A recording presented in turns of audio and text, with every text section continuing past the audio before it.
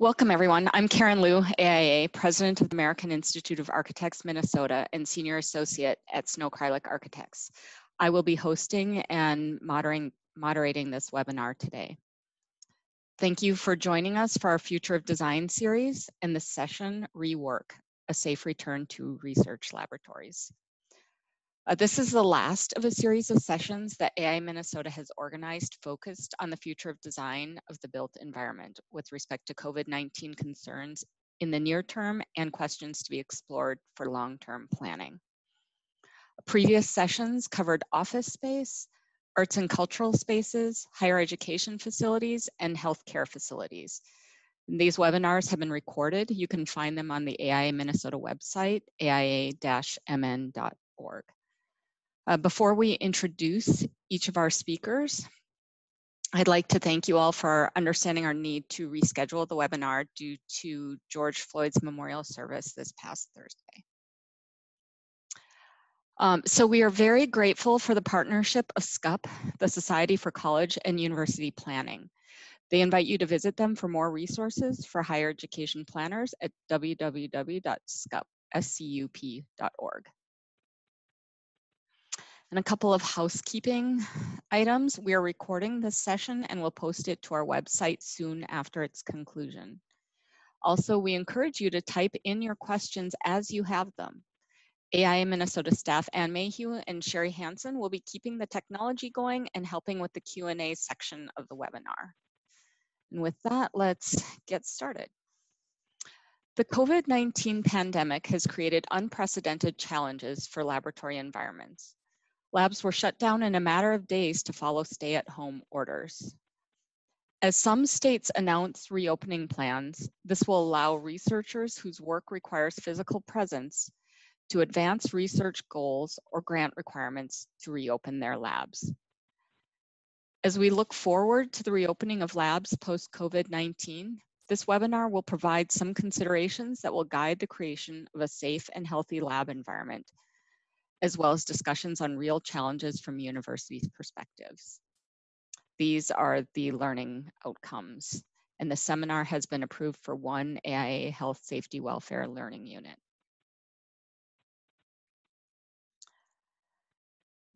So we've gathered an amazing group of speakers today to share their perspectives. Each of them has been working in their own sphere to identify and address near-term risks and to bring forward concerns and questions to keep in mind for the longer term. I think you can now see all the folks you'll be hearing from today, and our sincere thanks to each of you for making the time for this. You're going to see each of these folks again for the Q&A portion. For now, we're going to switch over to slides for the introduction. And joining us are Anna Pravinata, AIA, President-elect of AI Minnesota and Principal at Alliiance. Anna has dedicated much of her professional career to designing leading-edge research facilities for both corporate and academic institutions. In her leadership role on the AI Minnesota Board of Directors, Anna advocates for inclusive culture in the architectural profession. Mary Jo Spector, AIA, Director of Research Facilities, Design, Construction, and Maintenance at Florida State University. Mary Jo has worked at Florida State University for the past 8 years. Previously, she worked as an urban planner and architect in Florida. She has also served as an adjunct instructor in the areas of urban design and architecture at Florida State University and Florida A&M University. Scott DeBlaze, AIA, Executive Director, Assistant Dean, Space Planning, Real Estate Management and Architectural Services at the University of Chicago Medical Center and Biological Sciences Division. Scott worked at the University of Illinois at Chicago and has been at the University of Chicago for the past 14 years, where he also applies his formal training as an architect. At the University of Chicago, he bridged deanships and the merger of the Biological Sciences Division, Pritzker School of Medicine, and University of Chicago Hospital. Anna Pravinata is going to kick us off. Anna, please share your screen now. As we get close to allotted time, I'll give you a heads up. Go ahead whenever you're ready.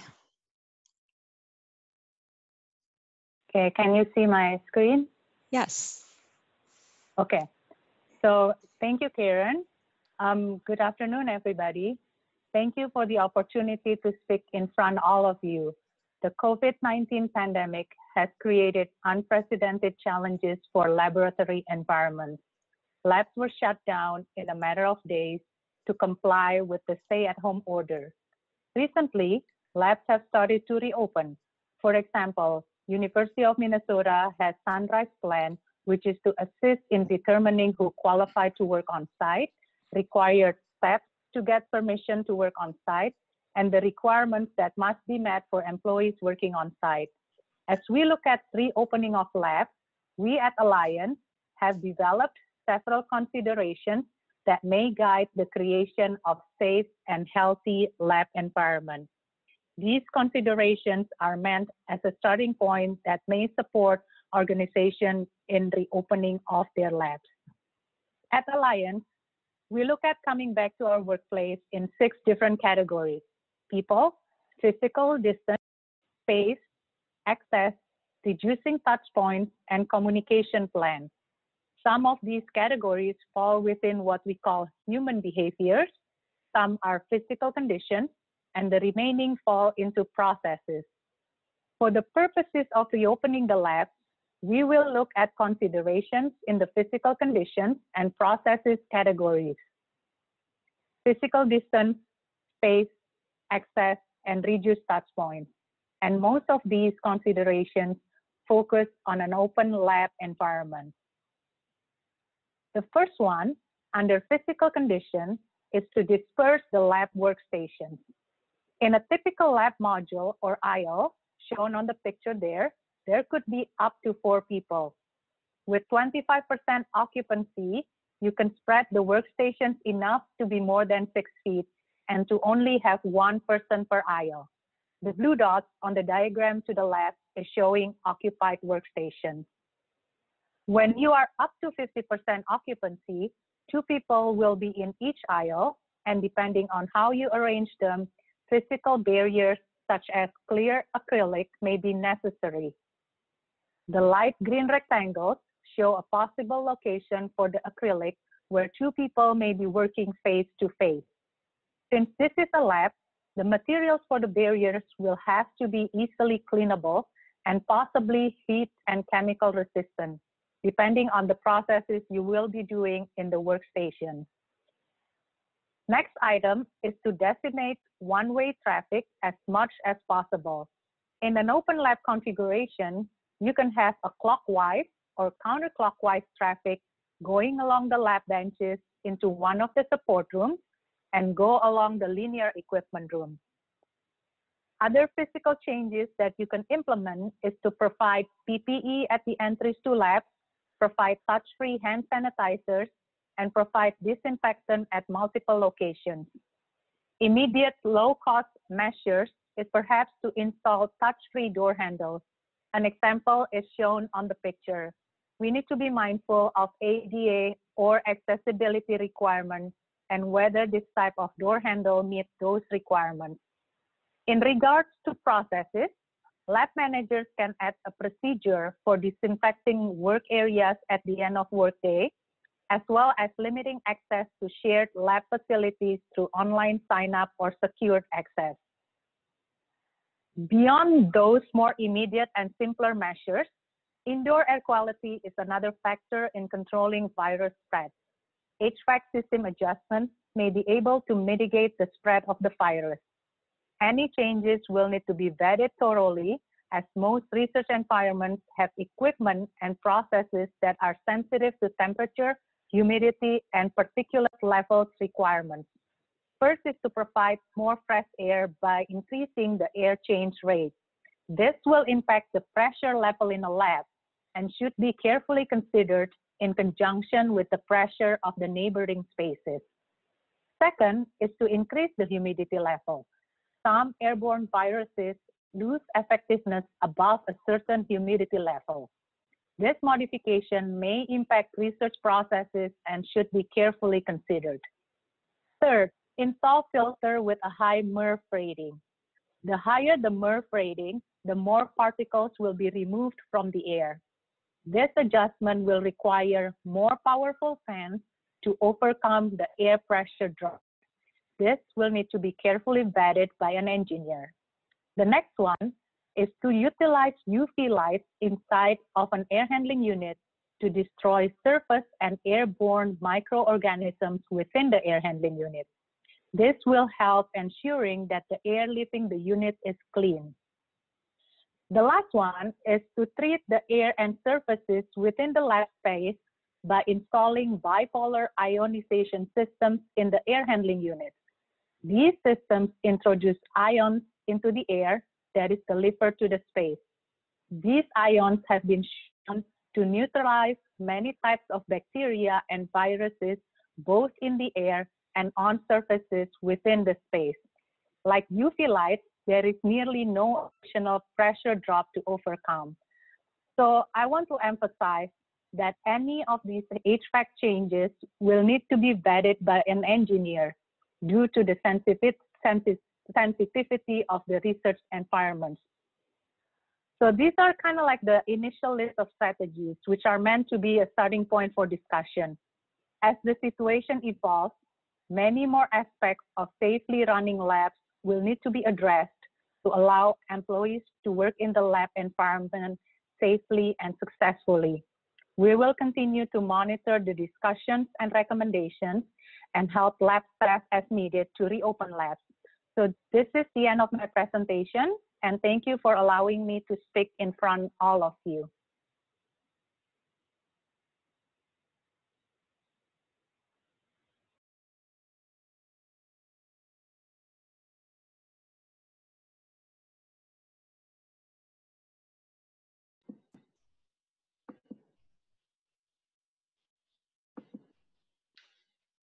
Good afternoon.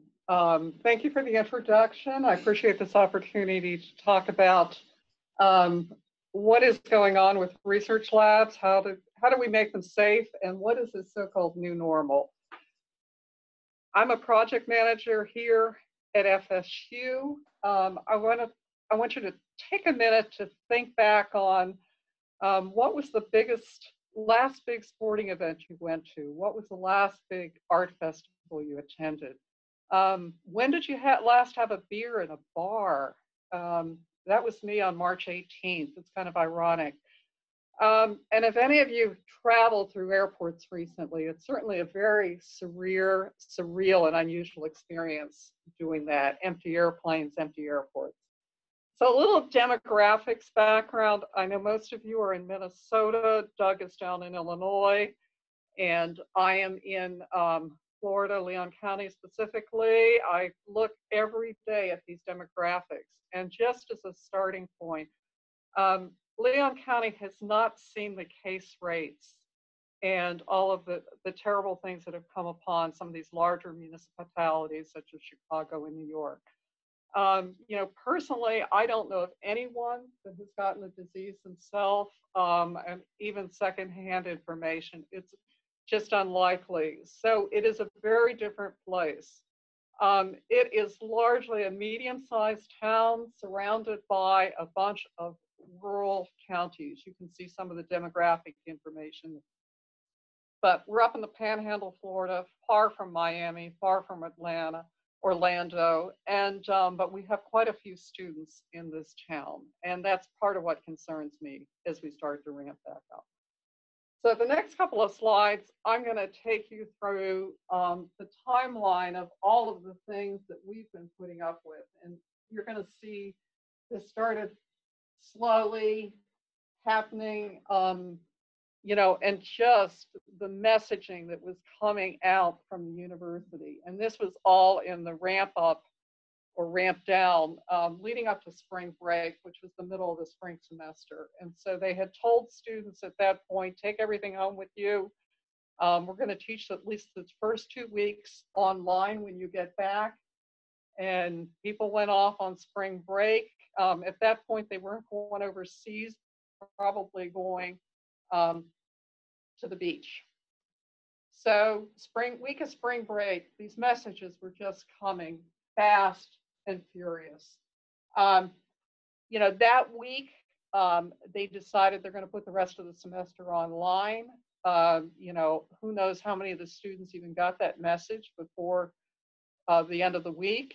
You know, at the same time, the local schools were all closed because our spring break coincides with the local spring break.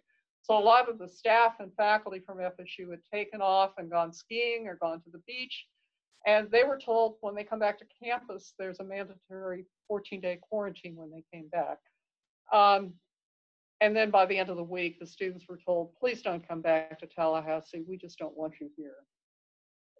There was some just interesting and, you know, furious messaging that was going on. Excuse me. So at that point, research was still going online in spite of all these things that were going on. However, it was looking as though we were going to have to ramp down and slow down. And so the research group asked all the PIs to identify their essential research and plan for ramping down if it was going to be suspended. And by April 1st, that's basically what happened down here. So the ramp down occurred with respect to research. We were told hibernate, and all but for a few approved exceptions. And so that's what happened then. And then by the end of the month, after 4 weeks of this, our governor allowed the start of phase 1, and we talked about the resumption of research. So this is how the semester ended. There was no in-person graduation. Finals were all online. And research was starting, and the university was starting to open up and ramp back up again.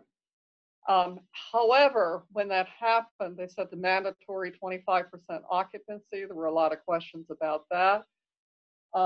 They recommended that didn't require PPE at that point, which I'll explain in a minute, and to get ready for the phase 2 ramp up. So on May 6th, research resumed, and that's when they said you had to have face coverings or masks at that point. So the summer semester started online. FSU decided they would remain in this phase 1, which was 25% occupancy, through June 21st. At the 27th, face coverings became mandatory throughout campus. And then, you know, one of our favorite seasons down here is hurricane season began. And it began quickly. It was the 3rd named storm already this season. And that's what we usually have to worry about, stoppages and electrical power about. We've had 2 closures over the last 3 years due to hurricanes. So what are some of the impacts to research at FSU?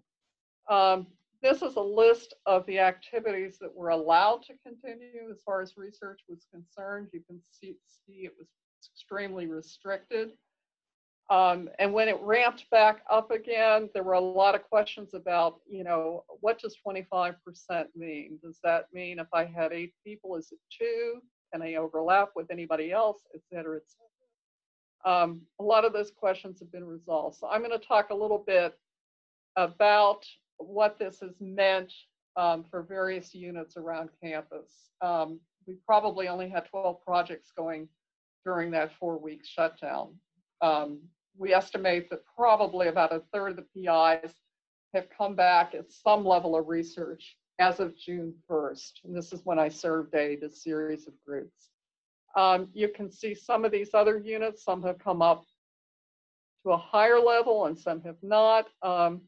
Psychology in particular, with a lot of animal work being done there, there was a concern about starting animal projects. The worry is because of their durations anywhere from 4 weeks to several years, they were worried that they were going to go down into a shutdown again, and they didn't want to start a long-term project without some assurance that it was going to be, they were going to be able to continue in the future.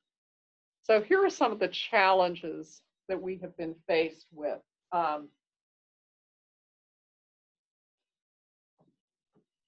you know, limiting the people that want to work in the lab. There's a lot of labs that have wanted to go back and get everybody back in the lab and get the research program up and running, but they physically just can't do that because of these rules. Some of the work is really hard to do 6 feet apart when you've got these collaborative efforts going on, whether it's animal surgery or other things. And then there was the issue of PPE. Back in March, there was a worry that the local hospital was going to have a peak number of cases. And so a lot of these researchers were asked to contribute any unopened PPE to that effort. Well, when they came back to the lab, they didn't have or had very limited amounts of PPE, and you just couldn't get it. Nobody could get it at that point in time, and that was a problem. Undergrads are still not allowed to be on campus, and some of these labs rely heavily on undergrads to do their research.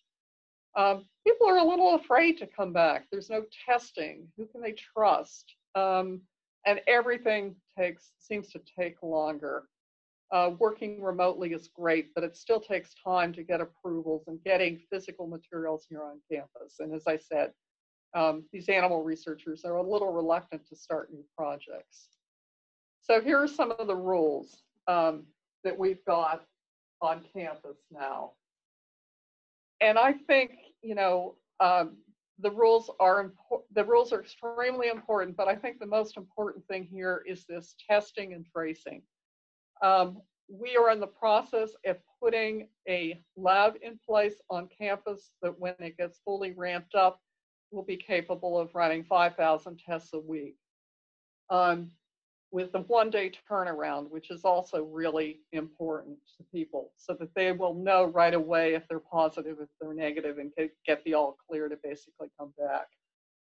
However, I'm not sure that's going to be enough if we've got 40,000 people coming back to campus. Do the math. So where do we go from here?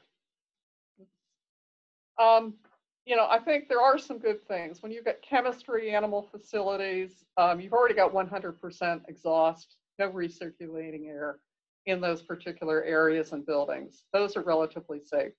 One of the things Anna talked about is, you know, we are replacing all of our air filters in these buildings that have recirculating air with a MERV 13, which is a significant expense for us, but it's also an upgrade from what we had been doing. I deal with contractors every day, and I'm worried about how to bring them onto campus from remote places without risking the safety of those already on campus. And so on my next slide, I'm going to talk about something that's a little outside of the area of research. But I think it's the kind of thing, and as architects, you know, we need to think outside the box on solutions. And it's what I'm calling the 1,000 Chairs Project. We live in Florida. If we want our students and staff to come back, we need to quickly implement projects that's going to be safer for them. And we got to think about this outside the box. So even up here in Tallahassee, our average daytime high, sorry, Minnesota, is 63 degrees. That's not too bad.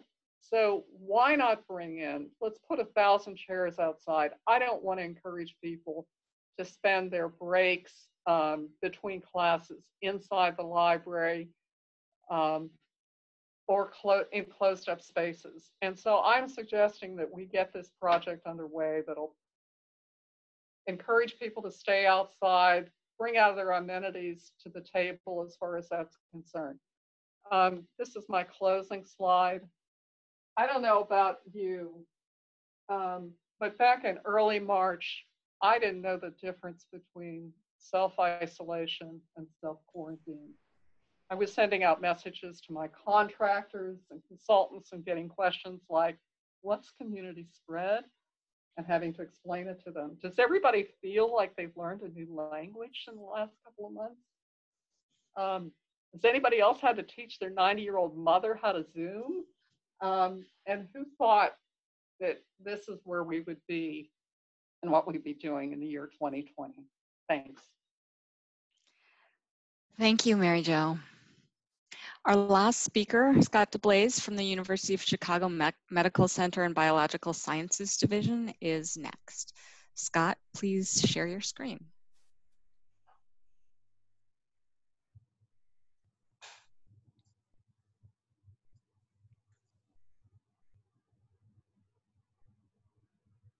Hi, everyone. Thanks first to the AA in Minnesota and SCUP for asking me to present. It is kind of crazy, the times that we're living in, and hopefully the information that I'll provide today will help you dig into a lot more detail of some of the physical layouts that you might be able to use in going back with your research resumption plans. The phases of reopening in Chicago are a little bit different by number. We are in phase 2 and we're targeting a mid-June return. We've already been through phase 1 where essential lab workers could be on campus and working. So we've kind of taken some steps already to ensure that those people are safe and are able to do the work that's essential. But we also need to keep in mind that since we're in phase 2, it doesn't necessarily mean that we're going to phase 3. We have plans for phase 3 in the works, but we also have plans for a rapid return to phase 1 should it be required. The goals of the presentation, what do we need to do to successfully return in phase 2? Focus on areas outside the campus that may impact us while we come back to work, and what types of risks can people that are returning to campus expect, and then what are the different ways we can occupy private offices, shared offices, open offices with workstations, conference rooms, laboratories, etc. And then what type of semi-permanent or permanent renovations are we considering to aid in the safe return of our workers back to campus? So we always like to think about the good news and the bad news. Maybe the bad news is best to show first. Returning with a higher number of people, it's going to take a lot of planning and a lot of effort on all of our parts, and it's going to take us talking to a whole bunch of people to make sure that we get it right, and how we accommodate for a lower lab density is important. But the good news is that we're talking about labs here, and we're talking about people who are kind of used to working with hazardous chemicals or materials. And so if there's anybody that could be prepared to do this, a lab worker, hospital worker, in the case of academic medical centers, are the people that are probably most prepared to do it. So where are we kind of? And this is where I'll start to get into some of the detail and hopefully help people understand how we're approaching the solutions that we're providing to our investigators and staff. You know, will we provide workstation areas on the floors with Purell stations? And that was a question that came up very early on, and what the answer was is yes, because the wet labs have areas in which you can wash your hands, but the dry labs or workstation areas do not. How do we get signage installed, and who might do it? So we've taxed our building managers and some outside consultants to help work with us. Signage we'll get to a little bit further on in the presentation. Could doors in other areas that can be propped open be propped open?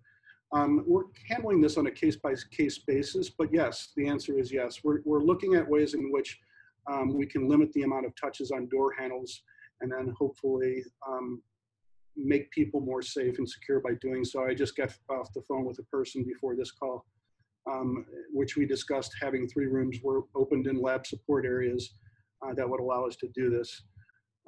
How will masks and lab coats be distributed to lab managers? I think Anna touched upon a little bit of this. And then who will pay for them? So I don't have answers to all those questions. Again, we're coming back in mid-June.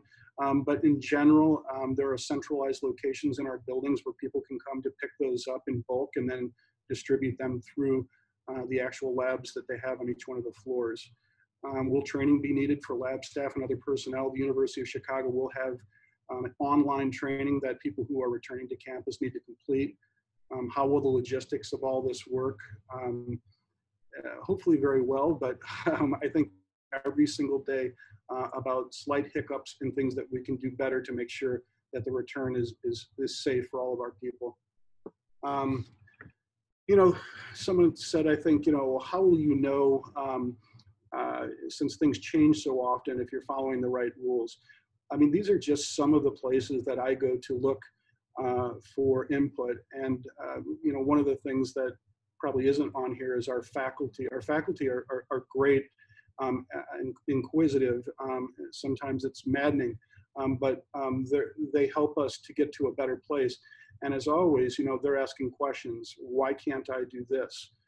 Have you looked at this email from this faculty member at Harvard who's doing it better than you? Why aren't you doing it that way? And so, you know, we're in an academic environment, and so you really can learn from the people within the environment about ways in which you can improve how you come back to campus. How can we be ready? Well, I think the first thing is just to make sure you define clear expectations. By this point, you know, it's been 2 months. And so I think most of us know, you know, washing your hands more often than not is a good idea. That face coverings are going to be required when you return to campus. And there are numerous different ways in which you can get them. And then how do we provide the university guidelines in such a way so that social distancing can be maintained with 6-foot bubble around, you know, about in a 6-foot radius of a bubble around you. And everybody kind of understands that, I think. And so our 10% of essential workers were really pretty easy to deal with. I'm sure that the 25% now that we have will add another layer of complexity, but at the same time, I think people have become more educated. And so early in the presentation, I talked about, you know, how do you start to look at the return to campus and the risks to our people's safety? It's when we leave our homes. I mean, if you really think about it, once you leave your house, and whether you get on a train or a car, a bike, an Uber, what are the steps that you need to take in order to make yourself safe in those locations? It may take longer for us to get to work when we come back at 25% because we are waiting on a bus or a train because of the social distancing guidelines that they have in place. And then how does that look like when you're returning to campus? So if you're looking at the slide, I'm looking at the commute area right there, but directly below it, I'm looking at a campus map. So then you might see this somewhere in campus, or you might hunt this prior to coming to campus, and it begins to look at the different entrances that are open and closed, and which one of those entrances has you know, attestation in terms of a proximity card swipe that says you do not have COVID-like symptoms. It might have areas where if you go through, you're actually going to get your temperature taken, and it might have areas that are closed. So if we go to building entry, and we're kind of zigzagging up and down now, you know, what will you see when you enter into that? Well, you're going to see a sign below that says, you know, please attest that you do not have COVID type symptoms. But if you do, follow the CDC guidelines by scanning your phone with this QR code, or and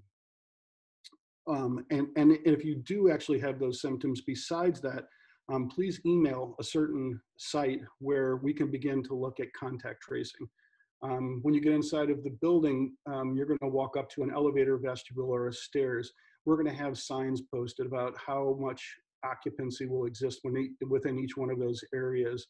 At your workplace, we'll have additional signage placed that will be put up by the actual individual administrators of those areas. And that will talk about the physical distancing that is required in order for you to actually be seated in those areas. All of those plans in terms of the resumption of and the use of space happen in advance to you actually returning to campus. Here's a sample of the buildings that we send out that have specific people who approve the proximity cards for each one of the returning staff members. Again, this is helpful because things tend to change a lot, and just had a call this morning about a person who said, hey, listen, you know, how do I get in such and such building? to pick up supplies. And we said, hey, listen, we need to get in contact with this building manager and provide the appropriate approvals. That supply hub had changed from one building to another. This is the active or a test screening open or closed slide that I was talking about before. And again, it just shows the different locations within the buildings that are open, closed, and that what you will expect when you walk up to them. And then you have the steps for planning density. So this kind of looks at the 6-foot radius and how it applies to specific workstations, enclosed rooms, or shared amenities. I should say that when we look to people to help us out with this, we've got a lot of help from our consultants from HERA and also Perkins and Will. They have been on a leading edge with some of this stuff and have been able to provide us with information that we've then in turn provided us to internal stakeholders. And I think it's worked out very well. One of the slides here looks at a 6-foot radius circle. And it shows how, you know, for instance, the circle in actuality it may really look like. And these are just illustrating how they may look like. But if you go from left to right, is it just a radius, or is it more of an egg that maybe has a part of the egg chopped off? Because if you sneeze when you're facing forward, we realize that you might actually push that bubble out further than what it is if it's just a pure 6-foot radius. Private office examples and shared private office examples are included here. The green areas are where a person might occupy space. The red is where the spaces would be unavailable if you did occupy spaces in those areas. What you're seeing here is mostly that if you're in a private office, unless it's a very, very big private office, chances are it's probably just one person in there. If it's just one person in there and the doors are closed, at the University of Chicago, we are allowing people to take off their face coverings as long as they are the only one that's in the office and the door is closed. Within shared environments, obviously, face coverings need to stay on the entire time. Workstation examples, it's kind of the same that Anna showed within the labs, except this is in workstations. And you'll see that's kind of like this dot to dot, dot to dot type of rhythm with how you can occupy space. So I think that's pretty self-explanatory, but it does show some different layouts of workstations that you might experience within your space. Meetings and conference rooms. What we're saying right now is we're trying to avoid all meeting and use of meeting and conference rooms and face stuff.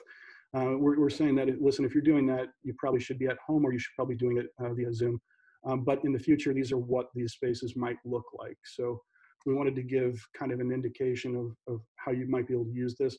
But also, if you plan on using some of these spaces as supplemental seating, for let's say you had a floor of people that had a high density of dry space, well, you know, how do you make up for the fact that you only have 25% of your seating available for dry?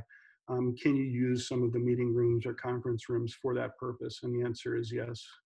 Floor workstations, kind of the same as we've talked about with the workstation example before this, just at a larger level. But again, you're showing kind of that dot to dot type of occupancy of space. And here's one that actually begins to look at alternating day usage. The idea here is that it's still kind of a zigzag occupancy plan, but that on the days that you are not there, or even on the shift or the time frames you're not there, you're always using your same space. And so that you're cleaning your space when you leave, and you're cleaning your space when you come back just in case, but that it's only you that's sitting there. And so that's kind of a plan or a thought that is worth, I think, thinking about prior to returning. How does a research lab look like in terms of its density? Well, we're kind of being overly cautious on this. Anna actually spoke to this too regarding, you know, how many people can fit per aisle. And I'm echoing the exact same thoughts that she did. It's pretty much 1 per bay right now. And that comes up to either a 1-to-3 ratio or 1-to-6 ratio, something like that. depending on whether you had 2 desks per half bench or 1 desk per half bench. And then those first 2 examples kind of portray that. The third example begins to look at what does it look like to start to walk around a little bit. So it's a person walking from their bench to a tissue culture room, or in the blue diagram, the bench to a sink. And you can begin to start to see how the space gets kind of eaten up with areas where you could have cross traffic or air turbulence or things that you may not expect to see if you're just doing this in plan. Office workstations and hoteling spaces. Again, private offices, no private office meetings right now. We're trying to stay away from that. You know, what are some alternates you can do in terms of putting up dividers or things that can increase the density? These are things we will be thinking about in terms of our next phase. How do you handle hoteling spaces? What we're saying is at this phase, there's no hoteling, and that people that would need to hotel should be working from home, being on Zoom. But in future phases, we're thinking about, you know, maybe putting cleaning and hand sanitizing stations in those locations and putting up some kind of a guard or plexiglass to allow for higher density, a number of people to be seated. And what about higher panels at workstations? This has come up a lot actually recently, where people are trying to push the envelope of the amount of people that they can actually have seated. And right now we're telling them at this phase, you can't do it. You see this big red box with a person through it. I don't mean to say that this is a terrible idea. Actually, it's a great idea, and it's an idea that one of our most productive researchers came up to us and said, "Hey, listen, why can't I just hang curtains down from the ceiling of the labs, and that will create, you know, a separation, and that would be fine." And we said, "Hey, listen, you're working with Bunsen burners and all types of other things, so we don't think it's a good idea." Again, that inquisitive nature of our faculty members, I think, actually drives us to come up with different solutions. In that case, it wasn't a positive one, but still, it taxed our memories and thoughts about how we come up with a solution to a problem of density. That's the presentation I have. Hopefully it's been helpful. If anyone has any additional questions or needs from the presentation, I'm sure you can get it through Skype or the AIA. Thank you.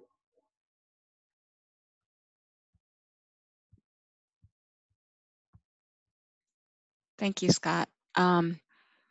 So we're eager to hear our panelists' thoughts on the questions you have all posted. We've done our best to identify those that will be of broad interest or that went in particularly interesting directions. Thank you for compiling these, Sherry. And please go ahead and continue to enter in the Q&A box. While we won't be able to answer everyone's questions, we'll do our best within the time that we have. And let's put everyone back on screen. There we go. So let's start with this.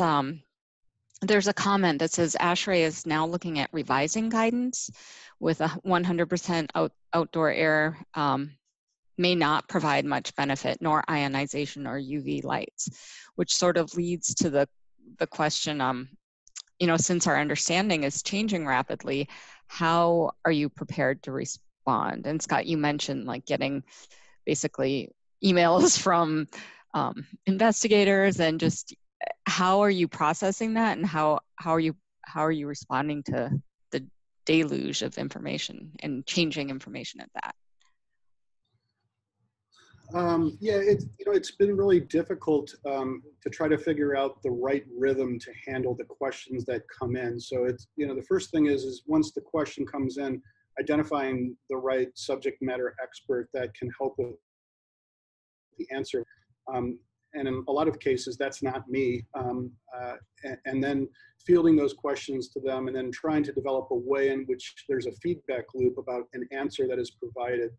Many times what you're doing is you're handing these off to people in physical plant or other offices who are already overburdened with questions that come from different places. And so what I've learned is that handing them off to the right person is one thing, but also ensuring that you somehow develop a way, and it may be through Microsoft Teams or it might be through email, that you get back with these people in a time period that is short enough that you can actually provide a valuable answer to the person who asked the question. Mary Jo, would you like to address that as well? Well, we've gotten questions like we had one gentleman, I don't know if he was a researcher or not, ask if he could just cover up his air vent or get it turned off. And I said, I'm afraid we can't do that, for a lot of reasons. I think those, if somebody's got a concern at that level, you've got to say, hey, maybe you shouldn't be coming back to campus. But that's not for me to say either. And you, from your timeline, obviously, as things change, you just have to address them as they happen. As they come up, yeah. Yeah. And at the same time, we've had so many people, I don't know about you, Scott, but we've got some very aggressive energy management people down here who, the minute they hear there's nobody in the building, just turn things way down low. And so I come into my office every Monday morning and it's about 80 degrees and it takes all day for it to cool off. So, I warned these people yesterday. I said, you're going to get research people coming back up at 50% tomorrow. You better be taking care of this out there. So, another thing that just to mention with that, in a lot of cases, working at an academic medical center can be very difficult because of, you have 3 different kind of ways everything can go. But in this case, our hospital actually had been dealing with a lot of these issues prior to us having to. So there was kind of a roadmap in terms of them making the mistakes or the positive decisions, and then us kind of building upon that. So we leveraged the work that they had completed in some of these responses in a better way than we could have without them. So our next question is, how does the use of PPP impact social distancing requirements? Anybody? From the University of Chicago's perspective, it's required, so it doesn't impact social distancing at all. When you are in an open space, all of our the only exception to not wearing a mask inside of the University of Chicago within phase 2 of the return is if you have a closed office with 1 person in it, you're allowed to take your mask off. All other cases, you just have to have it on. We had an interesting challenge come up today. We've got one gentleman that he's not totally deaf, but he lip reads in order to communicate. And so he needed to get some of the face masks that have this clear opening at the mouth. And I'd never heard of these. And so it was a kind of an unusual request, but it made perfect sense. And unfortunately, they're largely not available right now. Good point. So maybe, Mary Jo, you mentioned animal research labs. The question is, COVID-19 is known to originate from animals via human transmission. Are there any special adjustments planned to animal research holding facilities? Well, I'm no expert, but I don't think they have determined what the animal reservoir is. They suspect it was bats. At this time, and I don't know how it was for you, Scott, but largely a lot of the animals were, they call it culling. They eliminated a lot of the animals as a result of this ramp down, and only a very limited number of animals were kept. They have very rigorous controls that they have to abide by and regulations, and so I don't think there's anything being done. There's really no need to do anything over and above what they're currently doing right now. Yeah, same at University of Chicago. Okay, next question is, and maybe Anna, you could take this one. How are instructional labs addressed differently from research labs? So I've heard that, you know, from some of our clients that they will have kind of like scheduling. So let's say they have 24 students in a lab. They have 12 students coming on A days, and then the other 12 students coming on B days. So it's really allow the 6-foot social distancing within the instructional lab. So, you know, so it's it has to be like a combined, blended online learning and on-site learning. And they have to figure out, you know, how to give that experience of like hands-on science experience and kind of like divide their curriculum, you know, kind of like this could be done like fully online. It's about lecture, and then this needs to be done in the lab with like the, you know, like the hands-on activities for science experiments. So building on that question is anyone researching other labs? We mentioned the instructional labs, but social sciences, psychology, or even studios, art, architecture, landscape architecture, maybe a little outside of, you know, the research lab project type, but any information on those other types of spaces? From FSU's standpoint, no one has said exactly what we're going to do this fall semester. They're still in a planning mode. However, we are probably going to go to largely online, except for what they call experiential classrooms, such as chemistry labs, such as psychology labs, art studios, music studios, interior design studios. They feel are going to probably need to be done in person. But that may be the limit of the classes that take place in person on campus. Yeah, from the University of Chicago's perspective, I don't know that we've made those decisions yet. I think that's still something that they're trying to figure out. I've had numerous people come up to me and ask, you know, hey, listen, how do I reserve this conference room that, you know, used to seat 60 people for, you know, 10 or 11 people for a class, because I want to start to try to figure out how to seat my class for the upcoming semester. Mm-hmm. And at this point, what we've said is we can't allow that to happen yet. We're still trying to figure out what it is or how we're going to approach this. So right now, just, you know, hold on. Okay, let's move to the more practical. Here's a question about the screens and partitions being put up between stations. How are there concerns about cleaning screens and partitions between users if they do need to share the same space or not? I would say they have to clean, you know, because they may sneeze onto the screen, right? So I would say that they have to clean every day after they work.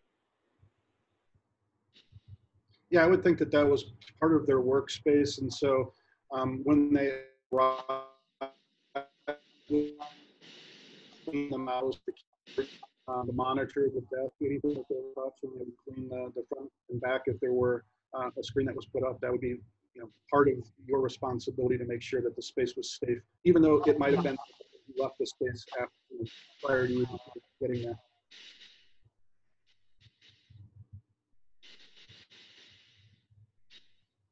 So I don't have any additional questions right now. Is there anything that you all wanted to add? We're almost out of time right now. Yeah, Catherine has a question here about, you know, it may take actually 7-foot radius to the center of a person. Mm-hmm. And I thought that was a really good one. I'm not a professional inside of AutoCAD, but as I have taxed my experience and my memory from the studio back in the day, I realized that she's absolutely right. If you're drawing it from the midpoint center of that person's footing, you do have to tack on an extra foot, providing that you think that an average person is around 2 foot wide. Right. Well, I think that's about time. Oh, maybe any last comment? No. Okay, as we close out, I want to first thank all of the speakers for joining us today. And thank you all attendees for carving out time from your calendars to be here.